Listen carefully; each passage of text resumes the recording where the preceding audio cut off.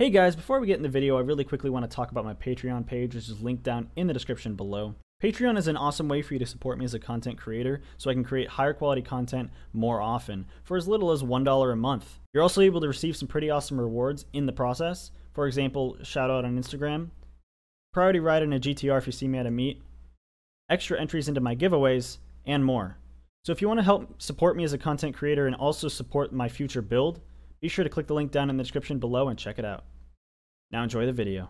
Alright guys, never vlog and drive, but we're heading over to the Driver City meets over in Tomball, I think it is. I can't remember exactly where. But we're heading over there. It should be a pretty good turnout. It's over at Lupe, Tortilla, and Red Robin. I haven't had breakfast yet because I had to wake up and go straight to a photo shoot. That's why I'm dressed nice. I actually did a photo shoot where I'm in the photos, which is kind of cool. But now we're heading over there and hopefully I can get some cool footage for you guys. On a quick side note, I did once again scrap another track video. I recorded an intro. I got to the track, was planning to make passes. It was super packed for one, which was an issue, but also they did one of those things where I got in line, I was waiting for a long time, and then when my line was about to get up to race, they coned it off again, so I had to wait until they went all the way back around. So I ended up, when I got in line, I ended up waiting over 2 hours to be able to run once. And so I was really fed up and not happy. The cool thing was I got to run against the Supra. So I ran against one of the new Supras. It was a good run. Well, it was a good race. It was a terrible run for me. What happened was I did a launch control, held down the brake, held down the gas. It revved up to 3,200 RPM. The lights wouldn't go down, so I held it there for a minute. And it started to I started to lose RPM, and so when I launched, I let go of the brake. Even though I was full throttle, it just sat there and did nothing.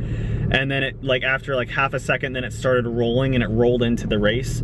So I ended up running like a 10.98 or something like that, which is one of my slowest, if not the slowest run that I've done since I've gone full bolt-on. So that was disappointing. I beat the Supra. He ran like an 11.2 or 3 or something pretty fast, but no, he ran an 11.7, I think. Yeah, it was an 11.7. But it was just so frustrating, and I only got the one pass in, that it wasn't worthy of a video. But a few of the other YouTubers there, so Sinclair Photos and Big B TV and then Hunter Films were there, and they all got some pretty cool recordings of all the races that happened. So if you haven't check them out, and you can see some of the awesome races that happened. There were some pretty fucking cool cars there last night. So be sure to go check them out, and let's head over to Driver City meets.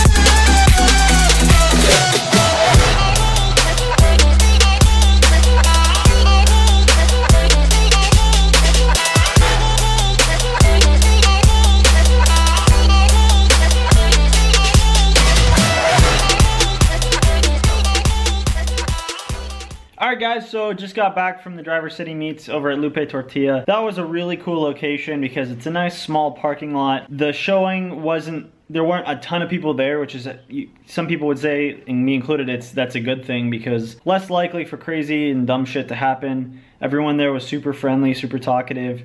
I was actually a little bit late because I had a photo shoot this morning, like I mentioned, and I also didn't eat breakfast because I woke up right before the photo shoot, had to quickly hop in the shower, drove straight out there, and then drove straight from there to the Driver City Meets. So I went and had lunch at Lupe Tortilla, which was insanely good, by the way. Highly recommend checking them out because their food was really, really good. But all in all, that was a fun meet. I'm glad that I was able to actually record with this camera again instead of the GoPro like last video. But let me know what you guys think about each of these videos because I am trying to become more professional on YouTube. I'm trying to increase the quality of my videos. As you may see in this video, I tried to be a little bit more cinematic with my recordings. I'm not like some of those YouTubers that go out and just commentate over looking at the cars because number one, I don't know a ton about the cars.